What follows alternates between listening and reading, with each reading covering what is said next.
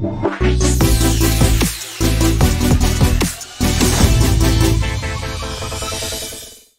right, good afternoon, Calgary. Let's try again. Good afternoon, Calgary. The Flames are going to win the Stanley Cup. All right. Oh, shoot. Somebody, tough crowd. So it's always fun presenting on the last day of the conference, and I'm just 2 sessions or last session before everyone goes home, right?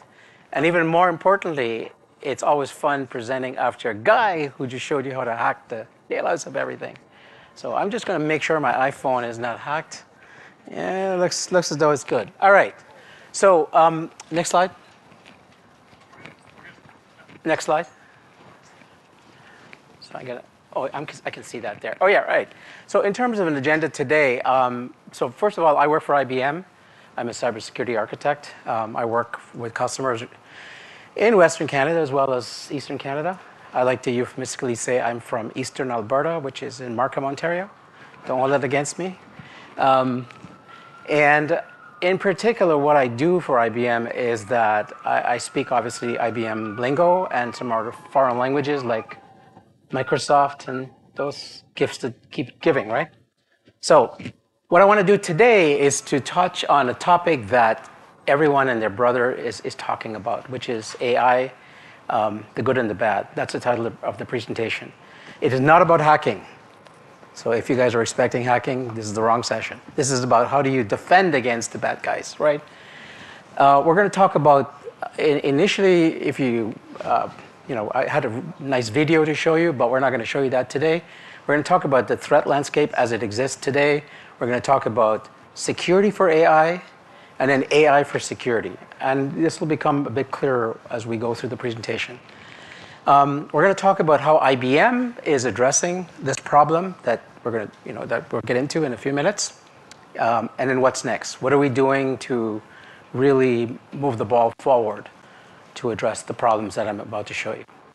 So again, next slide. This is a great video. I don't know if you've ever seen it. I showed this at the B-Sides Edmonton conference, and 1 or 2 people have seen it. You seen it, sir? This is a fantastic video because it shows you the power of AI in terms of just basically compromising someone's identity. So how many of you have something like this, where it's locked, and I do this, and it opens? How many of you have one of those? Yeah? You feel very confident after watching that video when you see this? So I need not go further because if you were here in the previous presentation, which I caught the tail end of, I want to throw this damn thing in the garbage now because it's actually working. Oh, you can't get the audio. All right, never mind. Let's skip to the next one.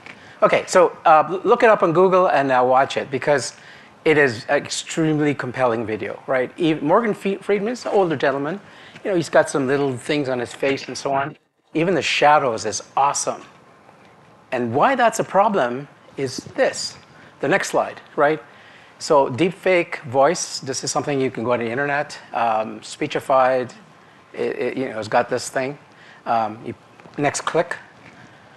In the next click, you'll see, actually, this one is free. It's a free deepfake voice generator. And it's from the URL, I can't see it here, but maybe you can see it. The URL is there. You can actually try it out for yourselves. And this thing is free. Right? So think about that.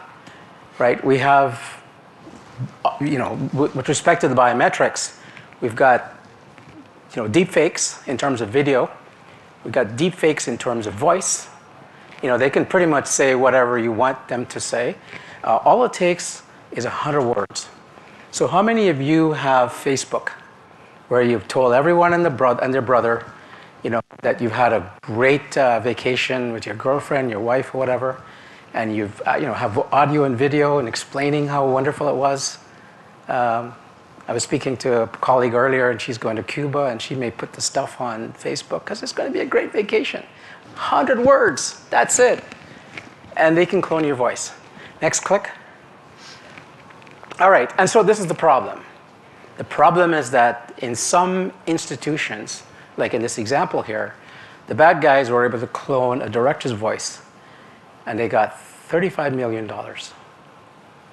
right? Because biometrics is voice, face, fingerprint. There's a certain president in the United States, ex-president, I should say, former president, who does a lot of this, waves his hands. How confident you think, after watching some of this stuff, you are that you couldn't get a high-powered camera and get a copy of this fingerprint? Yeah, you can do it? You've done it, Brady? Okay. So the president likes to do this, and he's the guy that has his finger on the nuclear button. So scary stuff. So that is the problem we're trying to address. So go to the next slide. All right. So this is some stats from IBM. We do a study of about 500 customers around the world, and these are some of the numbers that you see here in terms of the problem from a global perspective that customers around the world, including right here in Canada, is experiencing. So ransomware is still a thing. It hasn't gone away. It's just getting better and better, right? Just this Tuesday, this Tuesday. Anyone heard of a thing called Patch Tuesday? Yeah, Patch Tuesday. Did you read the latest one? What they did? They patched 3 vulnerabilities that were, in my opinion, those were 0 days. And then the point here is that each one of those vulnerabilities allowed the bad guys. By the way, Microsoft admitted that it was exploited in the wild, right? So it's not an academic thing. Each one of those allowed system admin access. If you don't believe me, I'll show you the article. Right? Happened this past Tuesday. So that's the problem, right? Phishing is still a problem. And by the way, the guys are using AI right now to develop very, very, very, very convincing phishing attacks, spear phishing attacks. So it's no longer your brother's friend, cousin, who was a former prince of Nigeria that has $100 million. That stuff is old stuff. Now it's a very sophisticated, multi-stage attack. The bad guys are going to send you an email, introduce themselves. They don't want anything, right? It's just establish a conversation, make sure you're comfortable with it. They'll tell you something interesting. You don't have to click on anything. Yeah, but you get an email. Okay, fine. Next email, next email. About a 4th or 5th email, you're done. You don't even have to click on it, right? The fact that your browser, not your browser, your Outlook or whatever you use for your email does preview, that's the vulnerability they're exploiting. And you're dead. Don't believe me? Google something called, should I tell them what it is? It's an Israeli company that has this thing. So it's a real problem. All right, so those are the numbers that you see there. The next slide here is, go to the next number. We surveyed, this is IBM, again, research.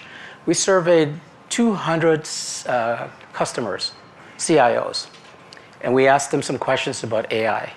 And you see those numbers there, right? 64% of customers out of the 200 are facing a lot of pressure to adopt AI. 64%. In other words, everybody and their brother, to use that euphemism, is approaching AI in some shape, way, or form, right, in their business operations. But they're concerned about the risks. 84% are. And so AI has been, it's a great opportunity, right, from a usability, from a, speed to a new function, new business utilities, new business products. It's a great thing that everybody is using, but there's some problems with it. And these 200 customers that we surveyed identified that they need some defenses because they're worried about this. They're really, really worried about this. And this research is 2023. You got the link below in the slide. They're going to get a copy of these slides, right? Yes. Okay, perfect. All right, next slide. Okay, so what then is the real problem from an attacker's perspective? Or sorry, a defense perspective. The last session was about how you break things in, how you break into things. This session is about how do you protect things. So the attackers will do two things, two main things. They will target the AI, and they will use AI to target you. In a nutshell, right? That's what's happening. So if you how many of you have done cybersecurity training? You know, you heard about the CIA triad, right? Confidentiality, availability, integrity. Great. The new attack surface is the AI itself, the AI models. You know, whether it's Google's, what's it called? Bard, B-A-R-D, right? Or it's Microsoft Copilot or whatever, Anthropic for AWS. They have something called, it's late in the day. Anywho, every single model is at risk, is what I'm saying. And so the way they're using it, and we'll go through in some details, you see some examples, they're using it to do prompt injection. So there's a kind of there's a thing called prompt engineer. You guys heard about that?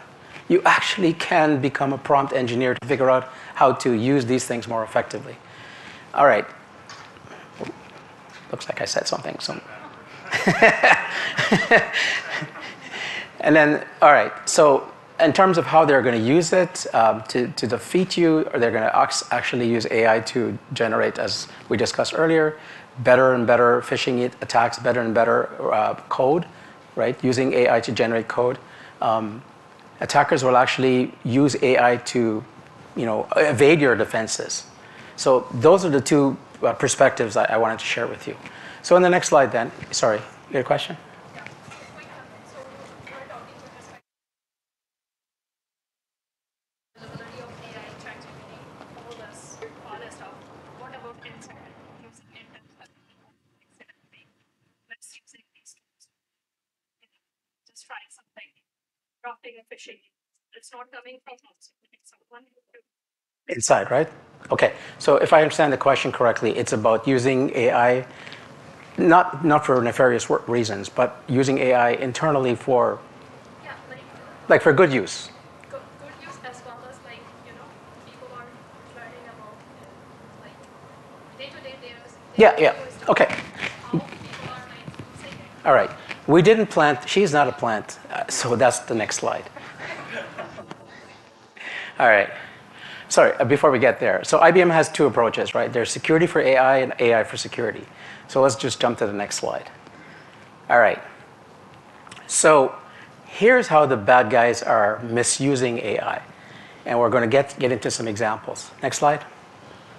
So if you think about it, right, an AI model, the way it's built is that you have a data collection. I'll get to your question in a sec.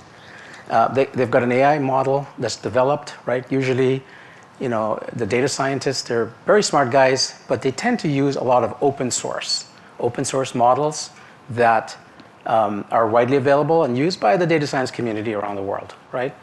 So that's kind of how they start off. And then, of course, they tune it and they add more stuff to it. They use the internet stuff, they use open source stuff. That's kind of how they do things. Then they start to train the models based on the training data, with some live data, right? And then they put it to live use, right? Now, the attackers will target that sensitive data that's being usually unwittingly, present in the training data, right? And you'll see an example of that in a sec. We're also building new applications, right? Here at IBM, for example, we don't really have an HR department anymore. We have a HR AI system. You talk to it and you ask it questions and it responds. Is it named Karen? No, that's not the name. Yeah, his name is not Karen. It's a typical IBM name. IBM chat box. Very, HR chat. HR chat. Yeah, it is a real thing, right? So IBM. I know this call is being recorded, but IBM basically encouraged the employees who are HR people to find a new job. Right. And so the next piece, of course, is that what we call model inference. So based on the way the AI is, we can actually start to based on the training data, it can respond to live data, right? Live questions. And so you can use model inferencing to hijack the model. So let's go into the next slide. So you'll see an example of each one of these. All right. So this was something that happened a few months ago.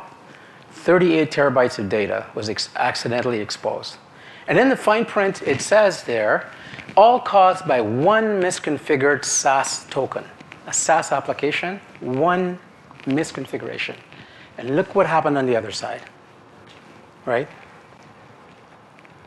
Basically, the bad guys were able to, or we presume the bad guys, they were able to essentially get personal information, passwords, private keys, 30,000 internal Microsoft Teams messages.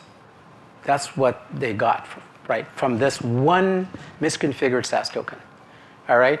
And so the problem here is that because of this exposure, right, if you're a bad guy, you're able now to essentially inject stuff into this model, into this code. How many of you are using Copilot today and really feel it's a great solution? You are? You sure? So far, like, it's awful. Yeah, it's really good, right? Okay, let's go. The starting point, that's All right, let's go to the next slide. I work there, I'm obligated to say yes. Sorry? I work there, I'm obligated to say yes. Oh, yes, okay. No, this is not a Microsoft, dissing session. This is just telling you what the facts are, right? So, yeah, you know about this, right? All right. So here's the problem then. If you're using, and just hopefully I'm trying to answer your question now, right? If you're using AI applications that are built insecurely, based typically on these two models, right? Hugging Face and TensorFlow, right? That's kind of, a lot of AI models tend to use those things as a starting point, right? And they're publicly available. The problem is that bad guys could essentially use these as backdoors into the organization. So you're using it for, let's say you're a cybersecurity analyst, right?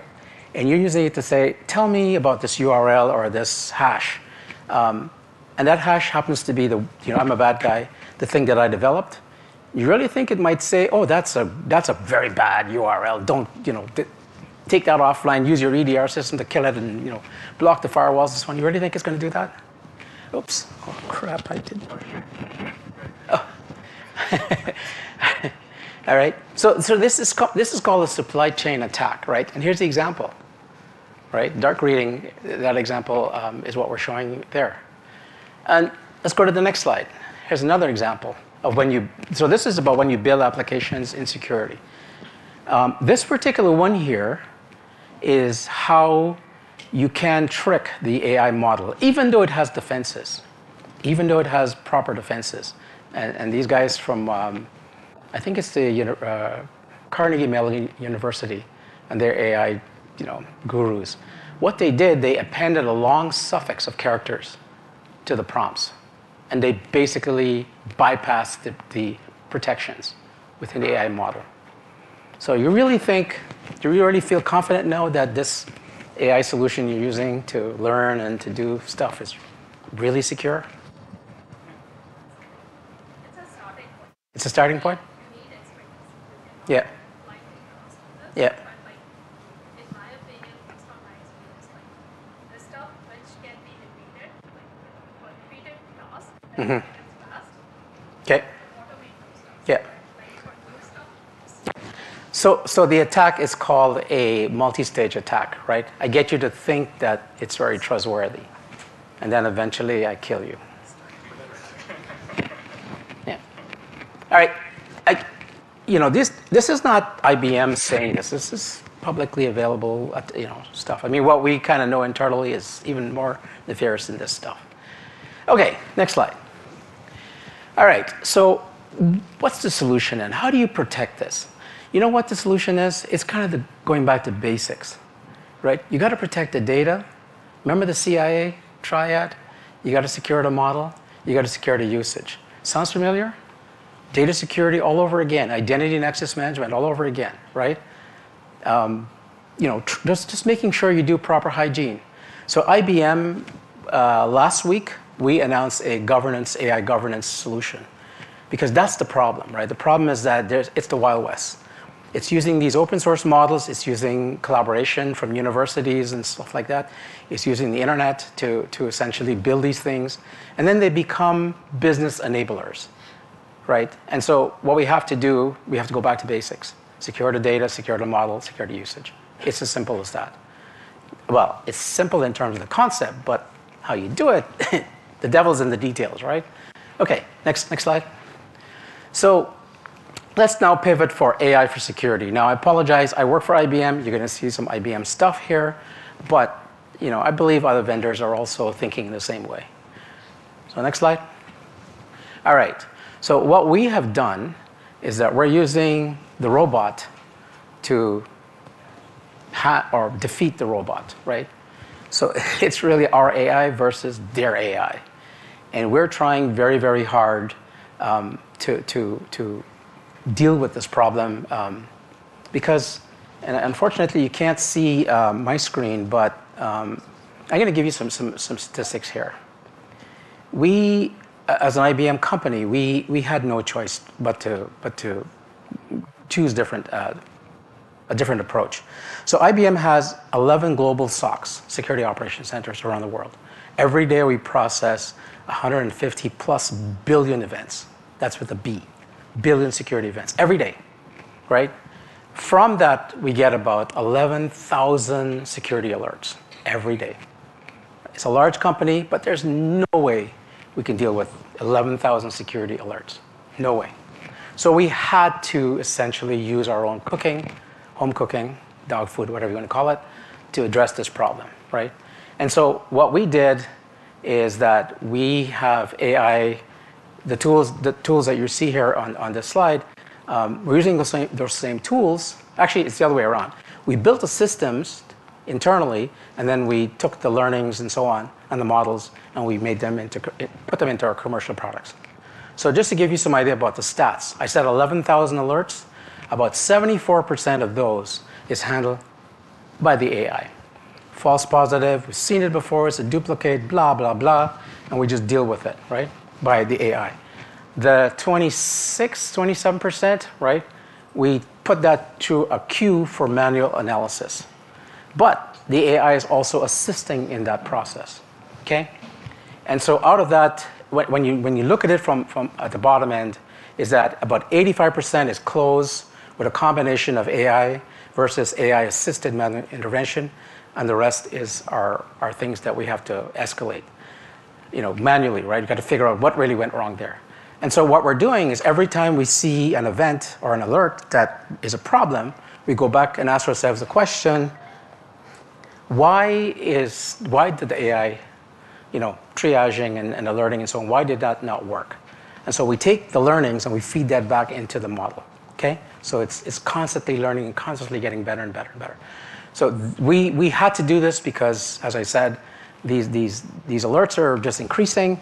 Our budgets are not increasing. We can't hire enough people, and so that's what we had to do. All right. So just to show you a little bit more detail in what I'm talking about. Next slide. So we are using AI in pretty much our entire threat management suite, right? So from an attacker perspective, we have something called Randori. Randori is a company, is a bunch of ex-hackers that decided to come good. And so they formed a company. So the way a hacker looks at an organization, from a URL, a single URL or an email address, they will go to town on that, right? And they will actually penetrate your organization. So that process, that thinking, has been automated. And the AI that we built in it is able to look at the services, look at the environment as we understand it from an external perspective, summarize that, and then present it to a customer using pretty much most of it automated, right? Artificial intelligence. And then from an EDR perspective, yes, IBM has an EDR. We also do the similar things. We look at behaviors. We're not looking at signatures, right? Can I say that antivirus, how many of you feel that antivirus is a really good thing? You do? I think Microsoft Defender is cool. Yeah? Sure? Were you here for the previous session? All right. Yes, you're right. Some of the EDR systems like CrowdStrike, Defender now is pretty good. Carbon Black. Anything that relies on signatures, garbage. Absolute garbage. Don't even bother, right? It's behavioral models that we're looking for, right? Because a 0-day will easily bypass an antivirus solution like there's no tomorrow. That is what we've seen in the field. So those 3 vulnerabilities I talked about, Patch Tuesday, right? You think your EV would have been effective against those?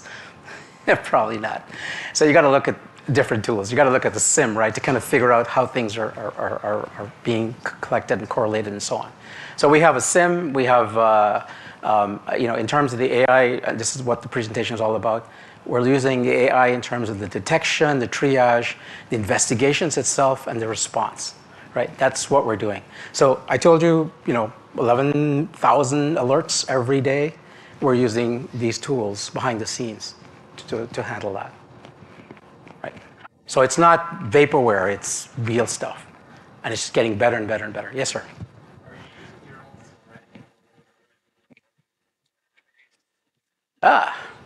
Okay, yes. Yes. Well, let me answer it this way. We have our own threat intelligence. It's called X-Force. And X-Force is really about 8,000 researchers around the world. And what they do on a daily basis is just collect threats, and they put that into the gigantic database. They kind of figure out what's, from a CVS score, where they are in the grand scheme of things. And then we push those learnings to these tools that you see here. That's one. But we also have a thing called Granite, which is a large language model built by IBM. So I was just dissing these LLMs for a while, and now I'm about to tell you that we have one of those as well, right? What the hell is the guy talking about? Okay, all right, let's skip. It's kind of late in the day, and I realize where I'm standing between you and end of the day. Let's go to the next slide. From a data perspective, I talked about securing the data, right? We have tools that are looking at the actual, the data itself, who has access to that data. We're able to figure out how the data is being used, and the AI is looking for anomalous behavior, right? One of the problems with these large language models, anyone, even including ours, is explainability, right? How do you know that model is free from code injection? How do you know? Because by definition, right? You remember your AI 101? There's AI, then there's machine learning, then you've got deep learning, which is a subset of machine learning, right? Then you've got large language models, which are generative AI, which is essentially a subset of deep learning. Deep learning, by definition, is you may get the right answer, but you can't really explain it. So how does an LLM guarantee that the data, the models, the learnings, the answer is correct? Hard problem, right? So data security is how we use to address some of that. Not all of it, but some of that. Next slide. And then finally, from an identity perspective, right? Who has access to these models? And it's basic hygiene, right? It's making sure that the data scientists, the users, they've got the proper credentials, the proper. It's actually not that important to do any DNS spoofing. Because there are certain destinations and domains and websites that you might be going to that actually respond or result. We got hacked? Okay, I did something. I don't know what I did. You might have picked up the channel from downstairs. Oh, all right. Keep hands to the side. Don't touch. Okay, I'm going to speak like this. Okay, next slide. that was Freudian in terms of how it got. So, make long story short, it's an IBM presentation. We've got AI models embedded in a whole bunch of our security products. The goal here is not to sell you an IBM, but just to show you that we are using AI, right across the board, right, from protection, detection, and response perspective. Were you about to ask me a question and we got interrupted? Sorry. Okay. No, the gentleman at the back. Okay. All right. So next slide. Okay, and yeah, next slide. Okay. where I want to go with this is how we are about to use AI to actually, take a next leap forward. And to do this, we developed a large language model called Granite. So finally, IBM we have these product names, IBM blah, blah, blah, blah, blah. Now we have a product called Granite. So Granite, if you understand the meaning of the word, it implies something solid, something rock solid that is unbreakable, and so on. So we've developed over the years a Granite foundation model, a large language model. And what makes it special is that we did not train it with internet data. We did not. We did not use these open source data that Hugging Face and TensorFlow and other kinds of open training data. We did not. What we did is that we used the training data that we have developed from a large organization like ourselves. And we also used customer data. Of course, we anonymized the data to enhance the model. So right now, the model has about 3 billion parameters. We're also leveraging to some degree Meta Llama, right? So that's what we've done.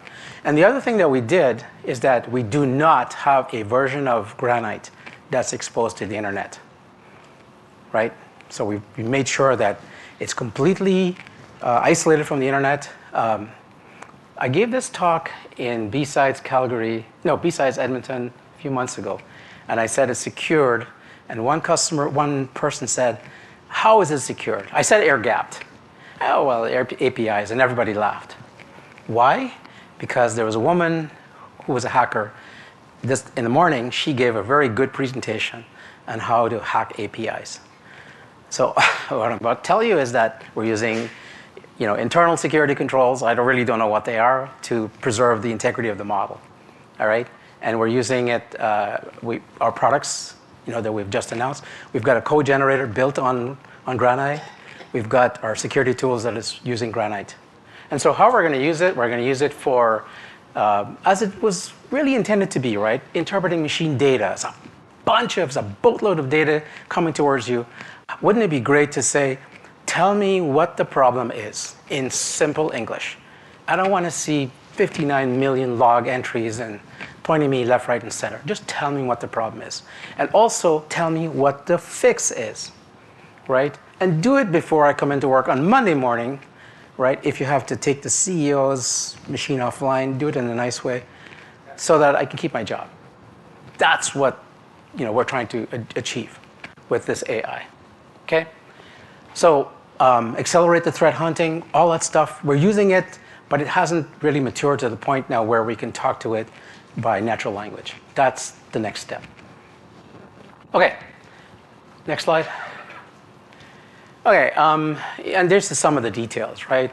So anything that is about automating routine tasks, mundane tasks, that's how we're using the AI. We want to go from reactive to proactive, right? So something bad is happening in Asia. Does it affect me as a customer, right? As an oil company in Calgary. So if I trigger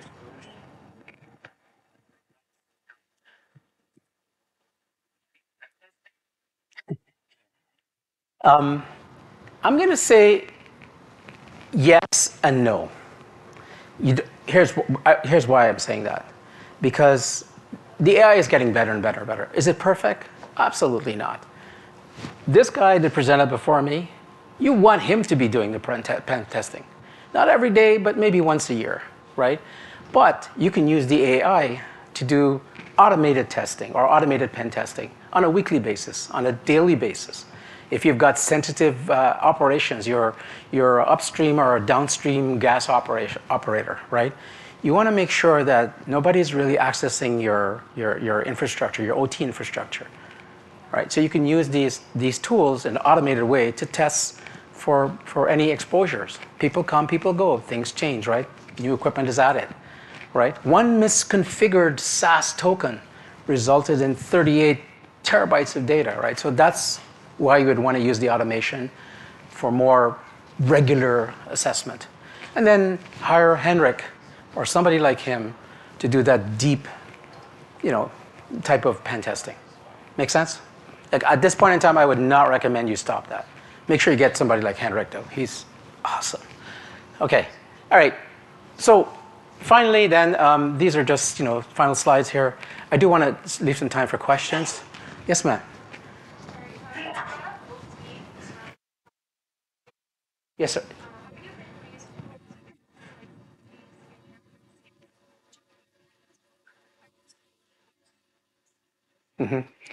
Right. Great question. So the question, if I understood it correctly, was about operational technology, OT, right? Especially in this town. So SCADA, ICS type controls, systems, I should say, that are commonly overlooked. Well, one of the reasons why it's commonly overlooked is because we can't get the right telemetry, or if we do, we're getting an avalanche of telemetry, right? So we have to use machine learning, some type of automation, artificial intelligence to make sense of that, right? What's the normal behavior? What's the anomaly? What's that needle among the haystack of needles? Because that's really what the problem is, right? The data, the telemetry is just so vast. So great question. I wish I had a better answer than that, but I don't think at this point in time we have an AI solution that addresses that unique problem.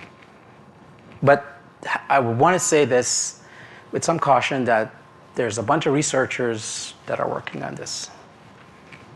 Doesn't mean to say we have a solution, but they're working on this. Yes, sir. Sorry,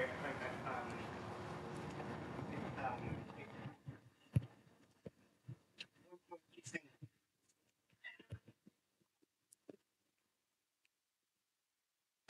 I know today there was a discussion about logging and getting that information.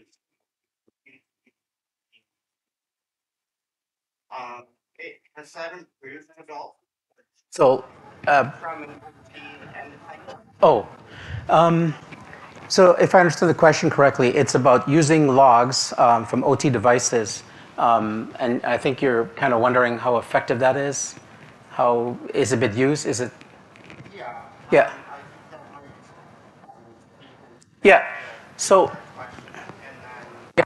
being able to use some of Yes.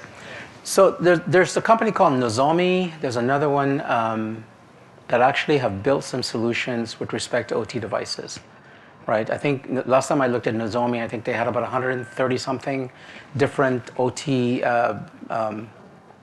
switches and so on within the electrical generation utilities and so on. They had some capability there to ingest those logs, and so from a QRadar perspective, which is IBM's solution, Nozomi can send us the alerts, not the data, the alerts that they may find as part of that log ingestion. But a more generic solution would be, for example, look at the network, right? Look at the network, because at the end of the day, the logs could be obfuscated, correct? I mean, if I'm a bad guy, I would try to remove hide my tracks. But the network, usually, Henrik had me thinking, by the way, the network should not or does not lie. So what I want to do is to look for the patterns in the network behavior that indicate something bad is happening. And we have that available today. Now, is it scaling to an OT environment? I got to go research that. I'm not sure.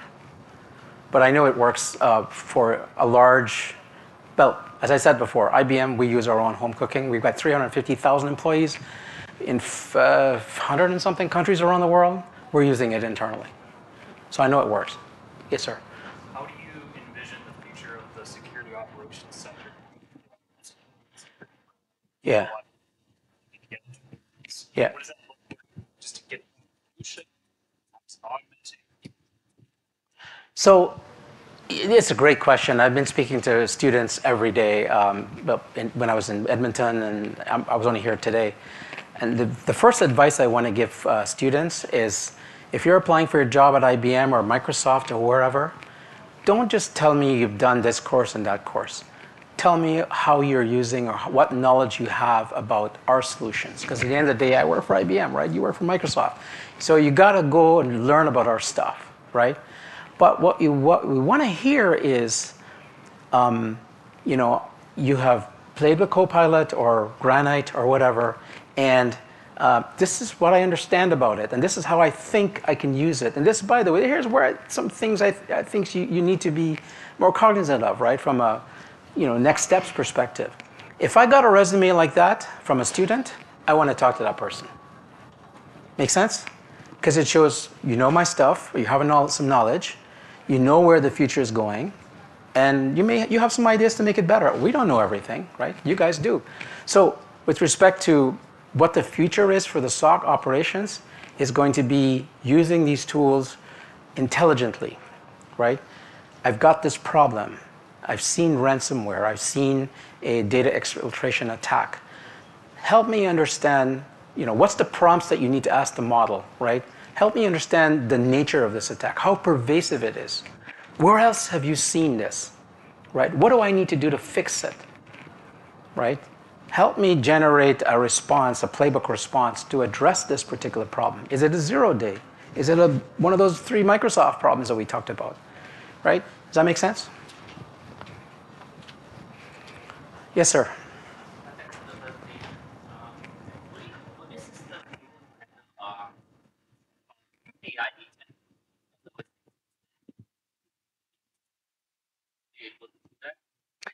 So the question is, what? Right now it's just at rest, right? The LLM, but capability. But we have AI agent in the company that we will sometimes deactivate but not terminate. That goes around. That's a great question. I really don't know. And were they able to integrate into AI stock? We do have AI stock that we could just monitor and talk to AI.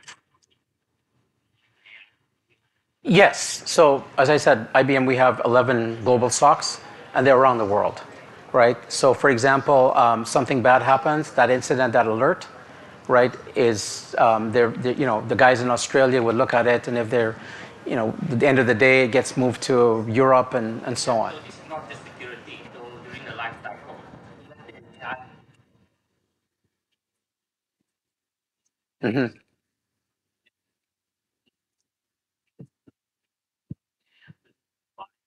Yes. So our EDR models, I didn't explain this to you, but the way our EDR works, I'll use that as an example. The agent lives on endpoints, right? And then the hive, which is where the AI, smart logic is happening, that's also an AI system that lives in the cloud. So these particular agents, as they report, they can function by themselves. They don't need the internet, right? Yeah. So they will learn the behavior. To td.com, something maybe. Yeah, whatever the agents discover, they will, when internet connectivity goes back or gets reactivated, it will tell the hive this is what happened, and then so the models again are dynamically adjusted. Some of the models are supervised, and so we will push, in near real time the augmented models. So, Make sense? So you talk about like offline, like Llama, Alpaca kind of AI, where they're all offline. Yes, the agents operate autonomously. LLM, the remote LLM. It could be on a plane, or it could be on the beach in Montego Bay, right? So I can install LLM on Eagle Bay and you'll be able to know that you have. Yes. Yes. It operates independently. By extension of LLM update model. Yes, independently. And as soon as it gets connected back to the hive, that's when the learnings from that particular agent gets reflected there. And then the hive will adjust its models and say, oh, I found something new or whatever, and then it will push it to the other agents. Okay, thank you. So Vincent will be here. Okay. Oh, sorry. No, this is, because we. Yeah, you're good. We talked to Rick and you got time. Okay.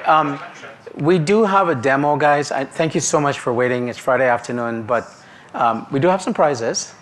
And so please give the lady there a Starbucks ticket. She asked a good question.